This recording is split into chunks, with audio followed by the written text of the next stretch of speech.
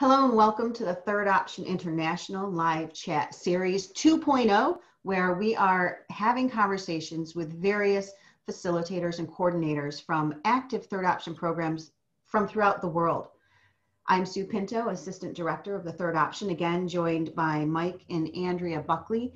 And we are really excited to welcome Dave and Bessie Rivera from the Third Option Philippines. Hello and good morning from our end in New York, and good evening to you, Dave and Bessie.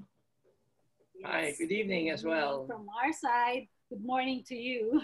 Yeah, yeah, it's a little early here, and but it's okay, not bad. We have a beautiful day to chat, so we're really excited. And you know, we're hoping that these conversations that we're having are going to be a resource for those who are interested in starting a Third Option program. And we're hoping that they can gain some knowledge of starting a program, implementing a program, and also even for those who are in hurting marriages, who might be looking for a program, we can highlight these different locations. So Dave and Bessie, as we were chatting last week, you know, I was really struck by your beginnings of your story. And it just had this beautiful arc of, you know, rags to riches, from really struggling to successful marriage, to just moving into and starting and mentoring in this Third Option program. So why don't you just kind of start us off with, you know, your beginnings? How and why did you get involved with the Third Option? And, you know, what brought you to the Third Option? You know what, on our 25th year of marriage, you know, I just decided I've had enough. You know, for 25 years, I've been bearing grudges against my husband. We've been through other weekend encounters, even a counseling, but, you know, I just wanted to give up. So I told Dave, I want you to move out. Well, at that time, when we started off, she told me with no uncertain terms that this was it. But of course, I was taken aback. And I was also angry at that time because I also had some issues. And as she had asked me to go through, and we went separate rooms, I didn't think that really separating was the answer. So while I was in the other room, and I decided that I was browsing through the internet, and I saw marriage building program. And in the marriage building program, it said marriage encounter. I crashed We tried out. that. We did that. That before. didn't work. So then there was a retrovail. And so I said, I signed up for it and I was waiting for a response. There was no response. And in fact, I signed up for Retrovail Philippines. They also didn't answer. But by that time, we were going through that rough stage. I went through the Opus Dei, and we also went through counseling and the family council. The family council didn't really work for me because I really felt that it was pitting myself with her. The other one was, I felt more encouraged because the people, the Opus Dei, were saying, no, God will answer your question. And in my prayers, I looked into the Diocese of Syracuse and it said, Third Option. And I looked, aha. And I looked into it and it says 14 weeks. So my heart dropped and I said, this can never happen. I mean, it's not going to work. But I looked into it and I was saying, maybe this will work. Maybe this will work. And we were still battling. It was an in and out, you know. I was skeptical actually when he broached that idea. Mm-hmm. Mm-hmm. But by then, we were in counseling. And by the time we were getting to counseling, we had a little bit of a reconciliation that, all right, things were going to go well. So I broached this idea. She didn't like it, but I said, why don't we? But what was really the irony of all was we were the head of the family life ministry here.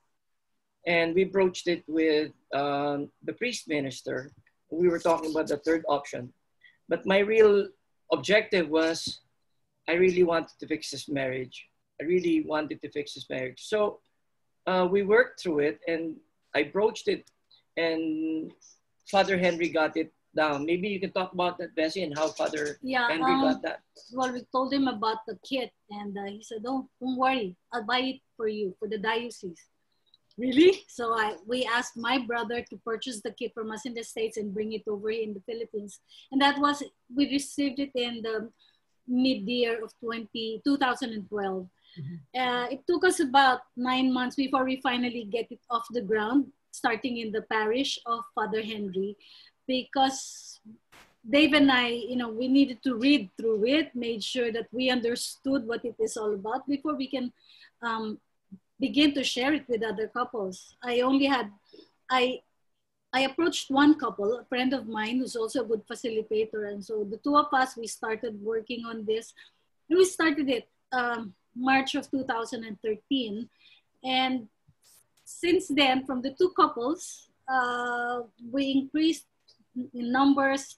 We've had, at one time, we can have, the first one, we had about 13 couples already. And then, so it was an up and down, roller coaster, up and down. But since then, we managed. We're still alive. We're still having our third option. But I'd like to explain when we started it. Of course, I was just ready to do anything, but we wrote Pat Ennis, and Pat Ennis answered back, and she says, "Well," she looked at it and she says, "You're going to be all right."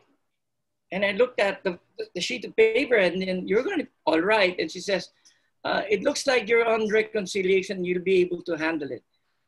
And so that was it. So that's the part, they really, a lot of faith that's how we got through. Yeah. But the structure, we really didn't know how to go about it. It's very difficult because, one, we were wanting to go to the program to be students ourselves. But at the same time, we were getting to be the ones that were going to teach all the topics each by itself and trying to get the framework. That's why it took a couple of months, and we had to understand. We got somebody that got us to teach how to do, what do you call that? Before you start? Orientation.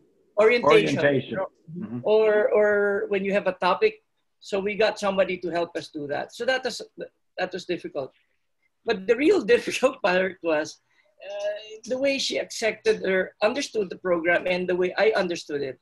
I was only taking it in bits and pieces, as to work on what was wrong with, or it wasn't like this. So, and women don't understand it the whole way, and I understood it a different way. And so, and honestly, there was a time when I really wanted to give up. I really desperately wanted to give up.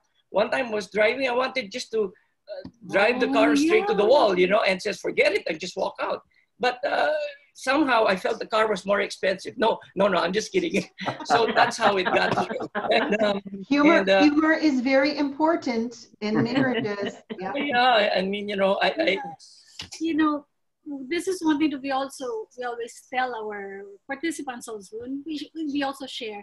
It doesn't mean that once you've been through this session that everything is going to be all right, because different issues, different things happen in a marriage, and so sometimes you forget how are you going to handle this. So it's for us.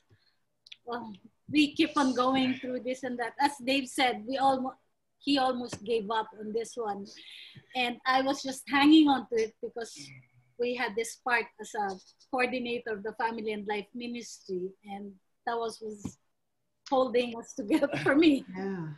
Yeah, it's interesting because, like, you were the teachers, however, you were the students at the same time. And Mike and Andrea, I think, can you kind of chat about that? Yeah.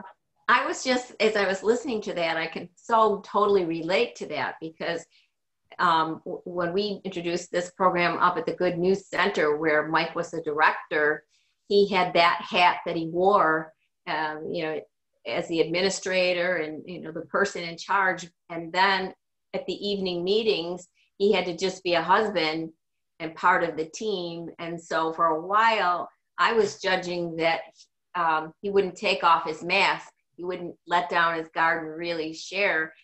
But I could understand why it put him in a vulnerable position to have to be that way. But, right, and you agreed. But once it happened, it was then from then on, it really was easy to do. And we share that. We share our story with everybody. But Yes. you have to be real. You have to be a student. Right. I had to make the decision. Am I going to sit here and just pull the strings and have these programs and other people do them? Or am I going to be an active part of it? Which means I have to show my warts. You know, everything has to be, you know, genuine from my mind and my heart. And I decided through the prompting of Andrea and the Holy Spirit that I really needed to do this in order for it to be genuine. And it really helped our marriage. It really did. So just like you can talk about it or you can experience it. And when people experience and share that, it does come across that, hey, these people aren't just from the outside looking in. We're really there. And I think that's so important. And I commend you for that decision that you made to be able to work on your own relationship as well as offer it to other people, because that's a gift to the people that you have touched. Well, one thing I wanted to share with you was, you know, when we had to do that mentoring and we had to share our story, and then we had the topic and we had to go through it. And we went through tell how we started, the middle part, and how it ended. And as we shared it for the first time, we were crying, you know, we were deeply, we were really crying, and we were saying to each other, you know, I'm really sorry. I mean, you know, all this. And we went through the next ones. Of course, there were the up and downs, and then you're not doing it this way. You're not this, this way. You're right. Somehow we got through. So that's kind of that sharing part. It's like releasing also whatever grudges you have and being able to really communicate to him. You know, I was able to tell him how I really felt, and he was able to tell it to me also. And that's why we both cried on the first time we started reading it to each other as we practiced it. Yeah. And you know, when we were sharing, other couples also told, you know, the principle of redo. Yeah. And you know, we've been probably through 1 or 2 cycles, and these guys that we were mentoring and telling, and they were saying, you know, this is what we do, we redo. And I was like going, what's that again? I mean, you know, I mean, we were going through a cycle and I wasn't doing it. And they were doing it so lightly. And I says, and this gives you a little bit of an encouragement that, oh, yeah. And everybody helps and it becomes very light and everybody.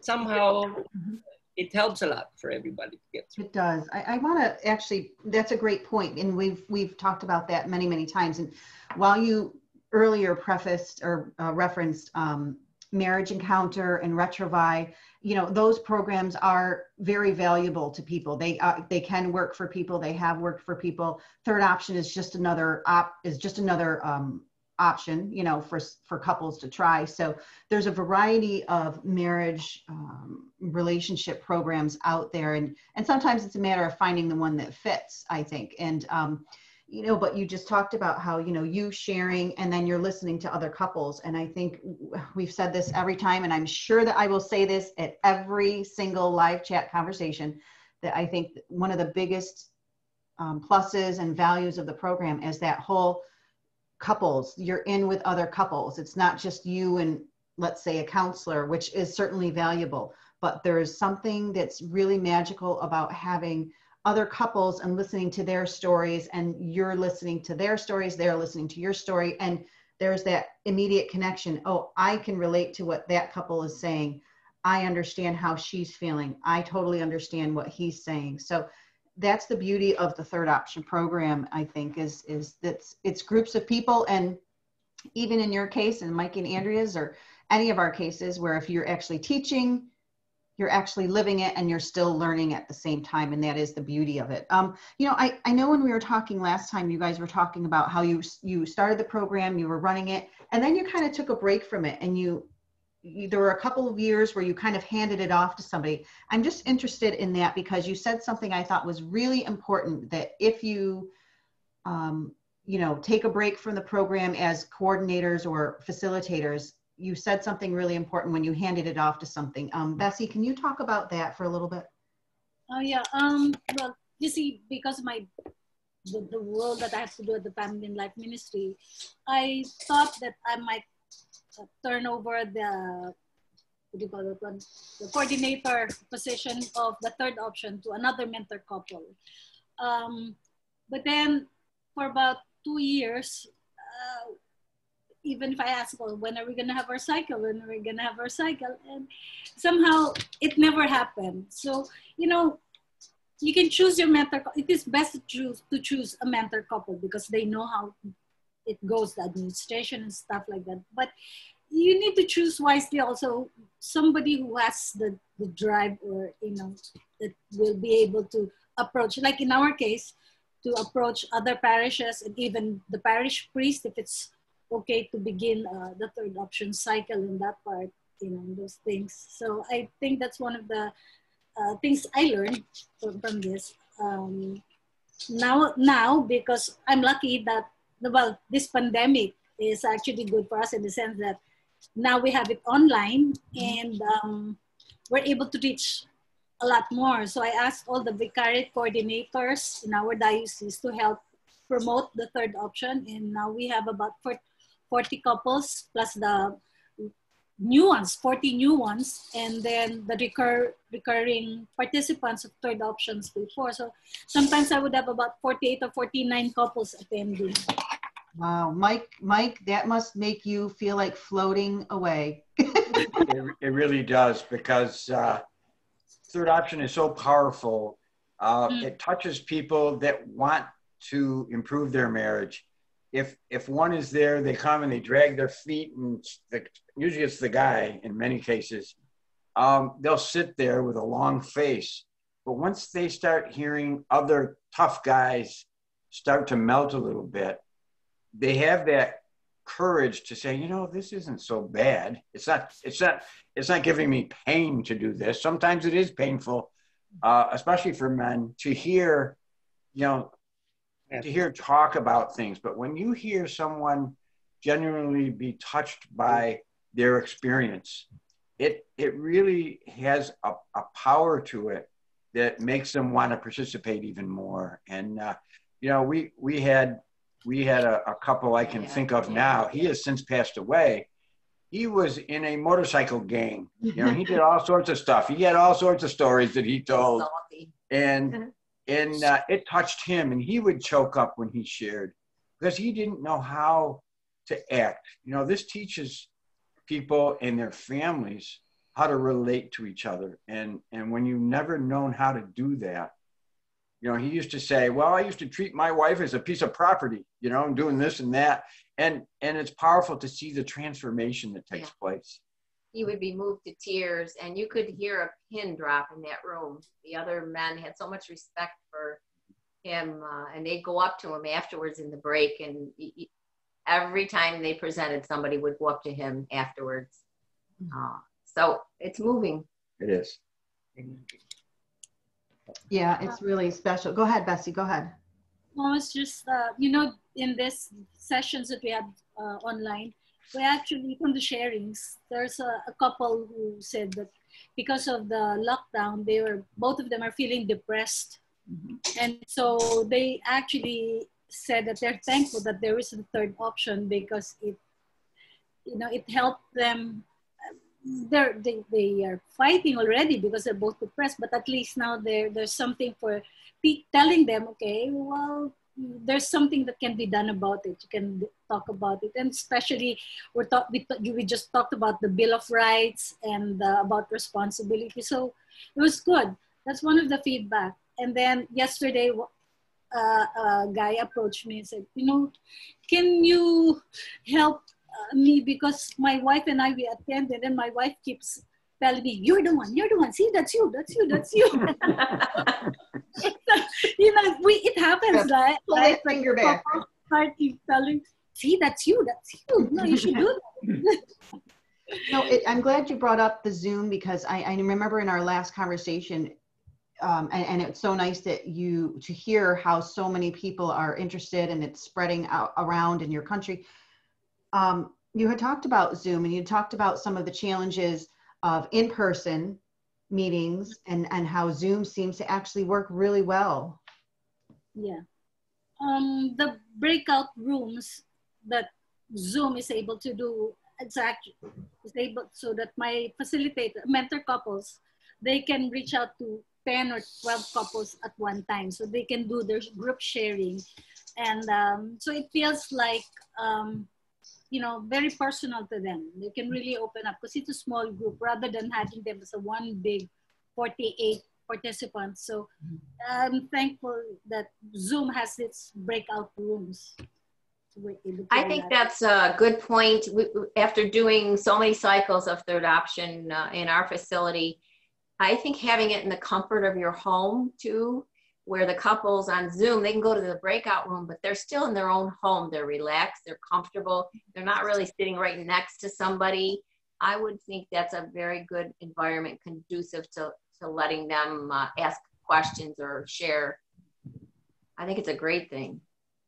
Yes. Yeah, it's a blessing actually out of the whole pandemic and the lockdowns that that we've been able to open this up to Zoom, and we've done our first live chat go around through Zoom with us. So it's been really, really nice. Dave and Bessie, you know, let's talk about some of the challenges that you had implementing the program. I know there were a couple of things, you know, we were talking about your language and how you present it. Also, you know, the Zoom and how you didn't have as many people in person. You seem to have quite a few couples coming in Zoom. So talk to us about even just, you know, adapting it to your culture. There was that whole wood stove story. You kind of adapted it to a fit in your community. Yeah. Well, what we did was we changed the wood stove to the story of the husband wanting to buy a power tool, and the wife wanting to buy something for herself, like a dress, and how inappropriate somebody was spending it. So we changed it to a more identifiable situation and how they could use this situation. Yeah, and some of the skits, the role playing, we used our own language, Tagalog and English. So very contemporary language, something that they can adapt to. In fact, during the Zoom, we had a role playing, and then they would use expressions very common. Eddie wow, you know, things You know, like I that. mean, That's how local ways of doing local it. way of saying it, and you know, They literally read it and they say it in the way they naturally, the play acting. And it was so funny because it sounded so real, like as if they were fighting or they were getting along. And so it looked so real. It wasn't really, we were saying, hey, that I could relate to that, and that is something that I can see myself. So those were things that we transitioned in from a mixture of the local vernacular and also English. And that's how we made it. We changed the stories so that it would be adapted to our local story. And we talked about it. And so those are one of the things that we did. And when we have Zoom, one of the things that we do is we have an evaluation of Zoom after our group. We evaluate whether did we do well, did we miss out in the certain things we said, or what happened during the group sharing. yeah. And then so the mentor couple said, oh, we did well, you know. There are some people, yeah. And if somebody came in and we knew their history, we'd say, oh, please take care of them because they're coming in this way and they may not be sharing. So so the groups took care of each other. So, but the nice thing also about Zoom is that when you break out into the breakout groups, in each of the sessions, they don't guarantee that each of those within their friends would still be within the breakout groups. Somehow the groups just broke out, and then we didn't really know who it would be. It automatically just changed by itself. Okay. So those are things. Go ahead, Andrea. Well, I have a question for Dave and Bessie. Since you've had this program since 2012 and probably started your first sessions maybe the following year, and it is an ongoing program, which is one of the things that attracted us to this. It becomes the support system that we didn't have anywhere in our communities, anything to go to on an ongoing basis. First of all, it was free, And then second of all, you could just keep going until you didn't want to go. Mm-hmm. And so my question is, as presenters and now coordinators and leaders, you've been doing this for quite a few years, participating, as we said earlier, as a couple. And people sometimes have asked us, we've always encouraged them, come through 2 cycles, 3 cycles. And by then, now our teams were the ones that were continuing cycle 4, cycle 5. Now they're helping us. And we've been asked, well, why would you do that? And what benefit is it? And so we have found that we always have new material. It seems as though every time we're going to present power or listening, we have a fight about something that week ahead, and we're not communicating. You know, something almost every time we were ready to present, we would say to our group, well, we got new material. We thought we had it all. We thought we were just going to pick up our talk and read you the old talk, but guess what happened this week? So I wonder if you found, I think that's something unique to Third Option. It's a growing, ongoing life program. Does that happen to you? Yes, very much. But we always fight about it too sometimes. But I think my leading is, especially as mentor couples or coordinators, I think the enemy really wants you to fight, and so you'd give up. And so what I really do is I do say my own silent prayer, and I see it as a sign that the enemy really wants to break us up. And so, he doesn't know that God knows more, and then you can use this for what can be done. And it also in a way humbles us, because it means that we really have to start off over and over again. The dying to self, the change, and looking in their daily, at the end of the day, what did I really do? Was I really the kind person that I promised myself to change? And is it really working? And then you find that through prayer, and it's gotten to that. But the more important thing that I'd like to share also is, it's also brought about a lot of respect with, you see, the horizontal part with me and Bessie, the vertical part with us and our children also developed. And so the Bill of Rights are also transmuted or transposed to our children. They also had the right to be respected, to disagree, and all that. So we brought it down, and I said, you know, we can't have this the way just for us. That our children should have this. Otherwise, they'll see this as just something between you and me, and it's really not working. And so, and that's how it developed. And I think that's maybe something that can be shared more than the Third Option. And you know, the mentor couples and us, we've developed a certain relationship because we've been sharing, you know, yes, even our mentor couples, other mentor couples sometimes tell us, you know, it's difficult to share right now because we just had a fight last night or prior to this. And so you begin to be more sympathetic to them, you empathize, and then you say, it's okay. So because of that relationship, sometimes, can you cover up for them? And they would, some other couples would say, yes, you know, we would gladly do it. And somehow they have something to share about that particular topic, even if, for example, they did not really prepare for it at hand. It was just on the spot. So again, the secret ingredient, God being there, always inspiring us in this, the Third Option, really, we attest to that one. And that's what we always say, remember about the secret ingredient. Those are great points, Dave and Bessie, because as Dave was sharing about the vertical part to the children, there's that vertical part to God. And that is God's plan for us, to live the principles of Third Option is godly. And when we do that, we are living out our sacrament. And that's so important. And sometimes when people come to Third Option, they really don't have that grounded. They're not grounded in their faith, but they find that secret ingredient has a stronger part in their growth and in their relationship than they ever did. And it's an evangelistic opportunity for people to have that in their lives. That's tremendous. It's a tremendous effect, you know, we believe anyway. Yeah.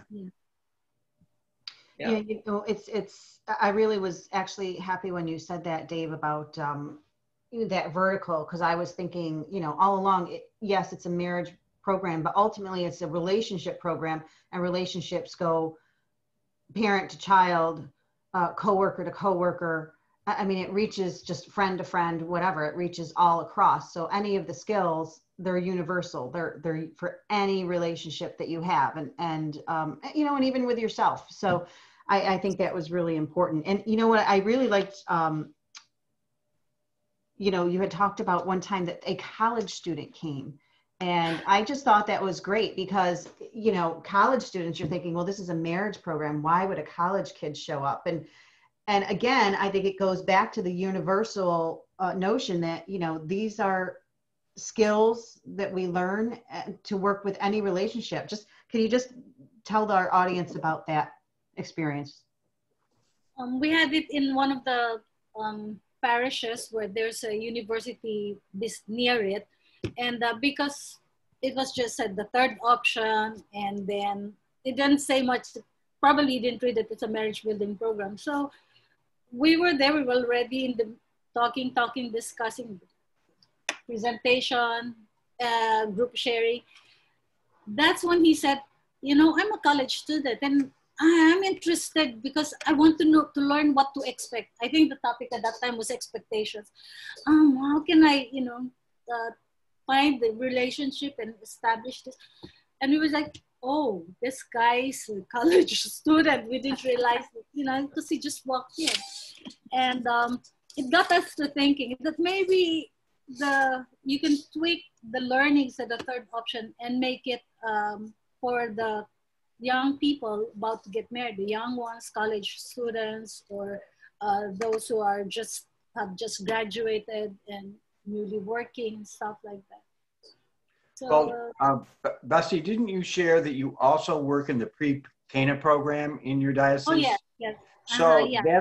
that's really what third option can be. It can be a model for marriage in a pre-Cana setting, and it really works, doesn't it?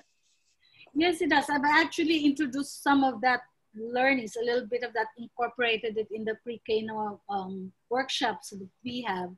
And when I would also give some counseling to those applying for nullity of marriages, I would also try to, you know, tell them about the beauty of marriage and trying to reconcile, adding a little bit of that, the learnings to the third option. In fact, I gave a pre-Cana to a couple who's been previously married, and then the other one, the husband, the man is just is a widower. And instead of giving the usual pre-Cana module, I gave them some of the third option topics like the Bill of Rights and about expectations. And they were really, really so happy about it because this is something that to them they can relate to, because yes, they've been in a relationship before. And then talking about this, then they can build up or enhance this second marriage. Yeah, we were talking about pre-Cana as something that's built up in the parishes and the diocese, right? Well, the diocese has what they call as pre-Cana, and we also develop what they call as post-Cana. The post-Cana is, we now have the third option, so that the families that are newly married, the young couples write down each other, they now have options. So they can say, third option, now open this parish, who'd like to sign up? And so it gains interest. So people, and they talk about marriage building programs. And so right now, we're thinking we can't just have pre-Cana, but we must have post-Cana. And the post-Cana is not waiting until there's trouble. You know, you can't wait until something happens, then you think, oh, we should have had this. Many of us have expressed, oh, if only we had this earlier. Yes. Only if somebody had this pre-Cana, we wouldn't be into this trouble. We'd have a better foothold, we'd better understand each other. We can talk about expectations on many things like sex, birth control, natural birth control, in-laws, outlaws, and everything, you know. But if you've got these expectations well grounded on something that's realistic, then you bring it down to a post Cana, and then we're saying now, yeah, this is how we're wanting it to be. And so now the third option is part of the post Cana program of the diocese. Oh, And that's so wonderful. That's Yeah. great. Wonderful. It is great. You know, it's great to hear because, you know, the third option, you know, there is a structure, there's a guide to follow. However, there are opportunities to adapt it, and whether it's into your language or whether it's doing that, a pre-Cana into a post-Cana, which is brilliant actually. And, you know, and then we do have various other manuals. We have, you know, the Catholic manual, we have the Christian manual, we also have a secular manual. So, and we have a youth manual. So, you know, speaking to the college student right there, you know, there's those opportunities that, yes, it can be brought to a variety of communities for a variety of purposes. So that's the beauty of the program, is that there are some different choices. And, you know, for somebody who does not maybe practice a certain faith, there may be organizations out there that can offer a more secular program, and it's still beautiful because it all works in repairing, improving relationships. So, you know, since I'm sorry, go ahead. Did somebody want to say something? No. No, okay. Since we're, to tie up our conversation, I do want to highlight your program. So I want to share some of the information whether it is groups can contact you that are trying to set up a program, or if there are couples who are interested in attending your third option program, the information is there to contact Bessie at the email provided and phone number. Also, you know, we just want to kind of give a little information about your program, that it is free. And that again is the beauty that Pat Ennis, when she authored this program, she wanted it free. She wanted it to be available to anybody. And, you know, and that's so important. Now, there are organizations who do ask for donations, and the donations are not mandatory. Of course, anybody can go. The donations are probably used for kind of administrative work to kind of keep certain things going. And that is totally fine. Yours is free. You do have in-person and virtual. I can't remember. Did you just recently start up in person again? No, not really, not yet. Not yet. But what we do is some people call me, and I talk to them personally. I talk to them on the phone, or we do video chat if there's any problem, and then, you know, just give them a little bit of support and encourage them to attend the third option. Okay. And also, you know what? So I've had calls or messages from priests who refer to me, a couple who are in trouble, and so that's when I call them, and then we talk. And if it's possible, you know, one time the lockdown was not yet implemented, so I was able to talk to them, you know, have a one-on-one counseling with them. Yeah, wonderful. And that is again how actually the whole pandemic and the shutdowns, that the blessing out of it, the silver lining, you know, Zoom, we can still connect. So, and you can still find these services. So Facebook, your social media, you're on Facebook, and Viber. Can you explain Viber? What's that? Oh, well, Viber is another chat group, something like messenger chat also. And so this is where I made a Viber community group, the Third Option Philippines. And I sent them out to all those, the participants, the new ones that we had those on Zoom, so that all messages, the worksheets, and some additional takeaways about the sessions, that's where I post them.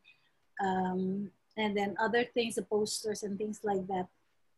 So that in this way, even if, let's say, a participant may have missed out one session, at least, you know, oh, so that's what I missed, and that they something that they can look forward to for the next session. Yeah, that's great to have that ability to put something up there. So just again, some final thoughts that, you know, the third option, we're hoping that these discussions are helpful to any couple looking for a program or any person who might be so inspired to bring the third option program to their area through an organization or through their parish or whatever. So here's all of our emails. We are always interested in hearing back from anybody. Please feel free to comment, to contact us, ask questions. We're happy to chat. We're excited because the program is a great program. And more information if you want to check out our Facebook page where we have our previous chats, our live chats, and we also have a YouTube channel where you can see all of our live chats as well. You can subscribe. And these new live chats will be going up soon. We are, again, hoping that these live chats with facilitators and coordinators will be really beneficial to anybody that's thinking, oh, I don't know, this program looks decent, maybe we should try it. And hopefully this will help.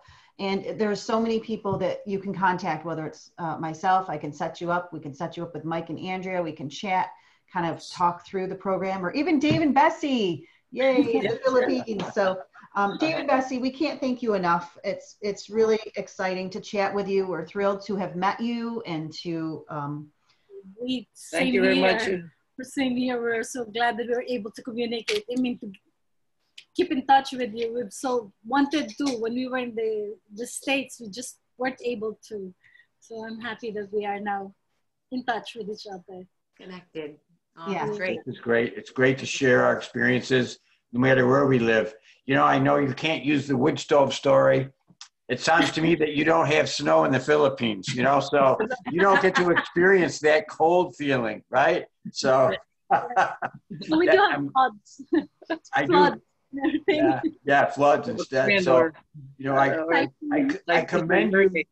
Yeah. I commend you for adapting this to something that made sense to the people, because to just come up with an example that doesn't really fit, that's good that you address that. That's good. Yeah. Yes. Yeah. Thank you. Dave and Bessie, thank you, and congratulations on all of your outreach. You know that you've helped, you know, at this point, probably hundreds of couples, and Mike and Andrea, again, who've helped hundreds of couples. And, you know, we appreciate your willingness to chat with us. We appreciate that you're doing this in your community, and we're thankful. So thanks again, everybody, and glad you could join us on our live chat series. Keep a lookout on our Facebook pages and keep up to date with what we have going on. Thanks so much. Take care. All right. Thank you. Look forward to hearing from you again. Yes. Yes. Talk Thank you again. very much. All right. Okay. Bye. See you.